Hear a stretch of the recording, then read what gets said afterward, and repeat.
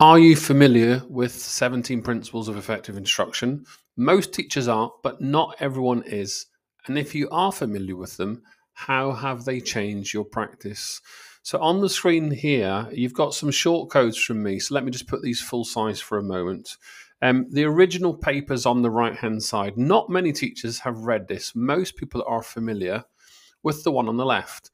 Now, I came across the one on the left in 2015. It was published in 2012. The original paper was published in 1982 on the right hand side. And these 6 principles have evolved into the 17 principles that most teachers across England are familiar with today. Distilled from decades of research, they offer a robust framework for improving teacher effectiveness. So, this is what they look like. So, you could pause the video here and think straight away, gosh, what do these look like in early years or in year 11 in maths, English, or science? And this is a great CPD discussion.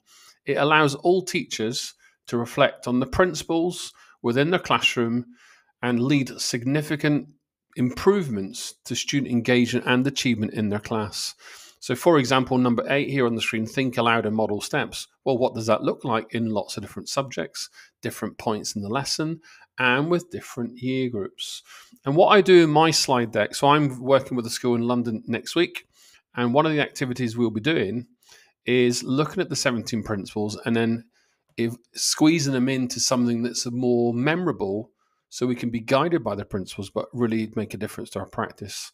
So 3 blogs on my site that I've written, and you may have read 1 or 2. The one on the left is when I first published about the research. I first wrote about the principles in Mark Plan Teach in 2017, and then seeing how it was, in some respects, bastardized across the profession, turned into ugly checklists.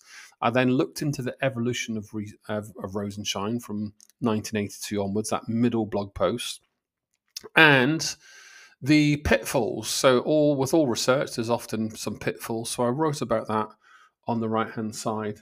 And yes, they've influenced many teaching and learning policy, particularly secondary schools. And they continue to shape lots of people's practice. But it's essential to understand how the recommendations have evolved over time. And while these principles, in some respects, are robust and research informed guidance, it's crucial to examine them, the downsides and limitations. So, as an exercise, I get colleagues to squeeze the 17 principles into 10 that's a bit more memorable.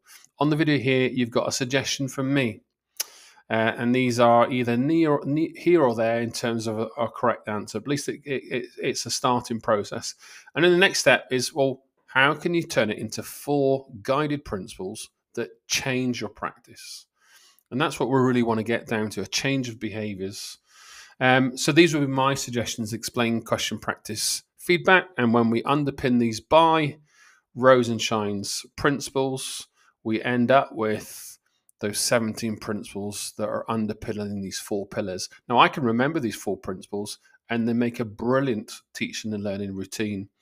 So one piece of advice I'd give for all school leaders out there looking at Rosenshine as a CPD exercise is, and in Rosenshine's words himself, it would be a claim to translate his resources and ideas across all subjects when we try to chase consistency across the school. So you got the 17 principles from me, the QR code, the short codes here, and the short codes to the original paper. I guess in summary, we're looking to avoid checklists, avoid the applicability of the principles into lots of different subjects. And as ever, these 17 principles don't factor in anything to do with metacognition and students taking action for themselves. I guess what you should consider is, how do you adapt these principles to suit your own context, content, and students?